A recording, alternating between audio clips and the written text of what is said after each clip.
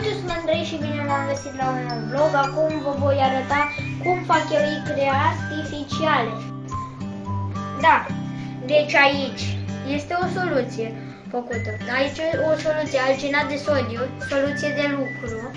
Păi am pus niște, mă rog, eu am primit din setul ăsta de chimie pe care l-am primit astăzi. Am pus aici, de la Moș Crăciun, și am pus aici alginat de sodiu, niște apă caldă, am amestecat, am agitat, am pus niște colorant verde, iar am agitat și a ieșit asta. Ei bine, după aceea am pus aici, în castronașul ăsta, niște soluție de clorură de calciu. Am pus aici, iar apoi multă apă și a ieșit soluția asta. După aia am pus aici soluție din asta și am mai pus și niște colorant alimentar roșu și a ieșit această soluție pentru ouă, pentru icre. De asta. Iar acum luăm pipeta. Hai pipeta mare să vedem. Cu aia mică am încercat și uite ce icre frumoase ne-au ieșit. Le putem atinge și cu mână și dacă le spargem rămâne pielița și țâșnește un lichid roșu. Chiar îmi place culoarea care a ieșit.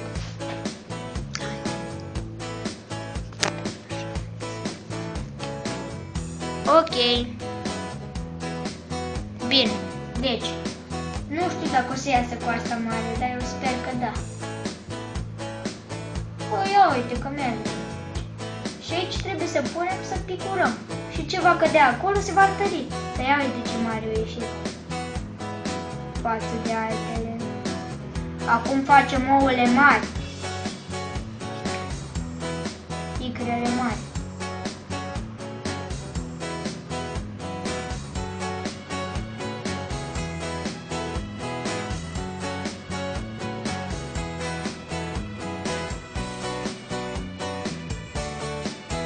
Chiar e o culoare faină.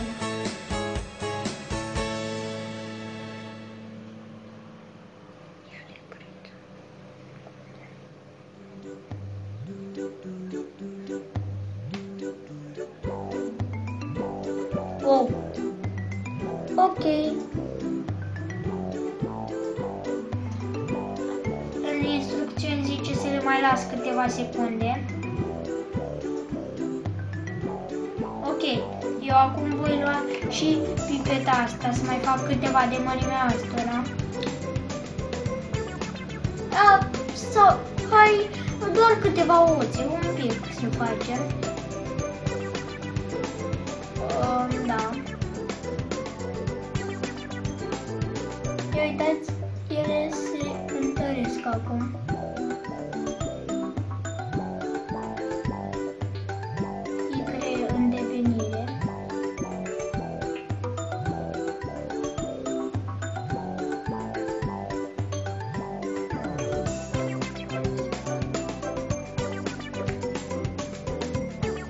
Așa, facem două dimensiuni de icre. Cred că am turnat și ultima. Ok, au ieșit multe, foarte multe. Ok, le-am mai lăsat câteva secunde. Iar acum totul este gata, ouăle sunt gata, va trebui să le scoatem. Dar în această soluție nu putem pune mâna, deoarece este foarte irritantă pentru piele. Ia uite, am scos două mari. Scurge apa. Așa, va trebui să și scurgem apa. Nu știu exact cum să fac asta fără să scapă une. Da, uite, am reușit. Icrele mari. Și le pun aici pe un șervețel, ca să iasă chiar tot lichidul. Ia să scot și de aici ce a mai rămas. Ok. Și hai să vedem un pic cum a ieșit. Uitați. Un ouț mare, dar e foarte drăguț, a ieșit chiar ca o bieluță. Și dacă se sparge, iese.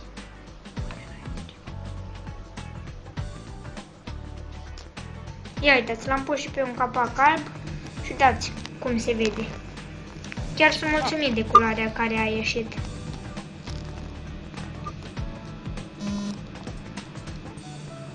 E frumos. Oare să-l sparg? Nu, hai că nu-l sparg, că e prea drăguț. Ok, mai luăm câteva de aici. Hai să încercăm să le luăm pe toate. Uite, mai rămas ceva aici. Ok, deci acum încercăm să le luăm pe toate. Suntem la pescuit de icre. Pescuit de icre. Haideți, intrați în lingură. Au mai intrat două. Nu. Așa. Mai pescuim.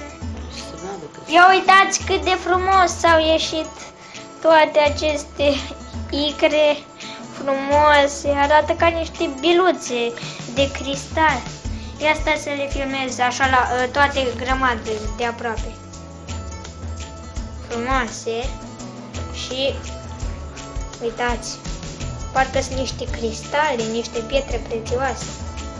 Acum haideți să luăm una mare, care i-a ieșit grozav. Uitați pe asta. Și să vedem cum a ieșit în lumină. Ia uitați cum se vede frumos, ca o flacără. Se vede super. Hai să o punem înapoi. Icrele, frumoasele icre.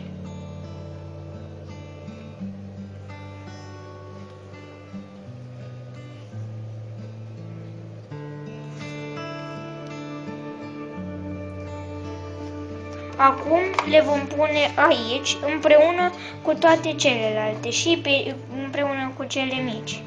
Și aici mai sunt câteva mici, doar că sunt și mari. Ia o idee. Uitați-le și pe cele mici aici și aici pe cele mari.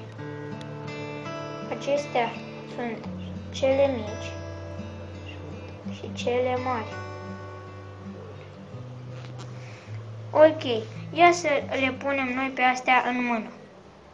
Da, deci le-am pus pe toate în mână. Uitați, acestea sunt cele mici. Și aici astea mari. Și toate împreună sunt frumoase. Arată ca niște biluțe de parfum. Nu știu dacă ați văzut voi din alea. Foarte frumoase. Ia uitați, aici a ieșit și ca un mormoloc. Am turnat eu și a mai curs și pic așa ca un firicel și a rămas așa, un firicel în spate, care e și el solid, codiță, parcă e un mormoloc, e foarte frumos. Și astea sunt încă câteva icre pe care le-am făcut și aici sunt celelalte. Deci multe icre am făcut, super icrele sunt astea. Uitați, asta atârnă așa frumos că am putea să-l punem în pomul de Crăciun. Ok. Acesta este primul meu experiment pe care l-am făcut chiar în ziua în care am primit setul de chimie. Icrele sunt foarte frumoase. Aproape că s-a și umplut recipientul în care trebuie să le pun. Sunt foarte plăcute la atingere.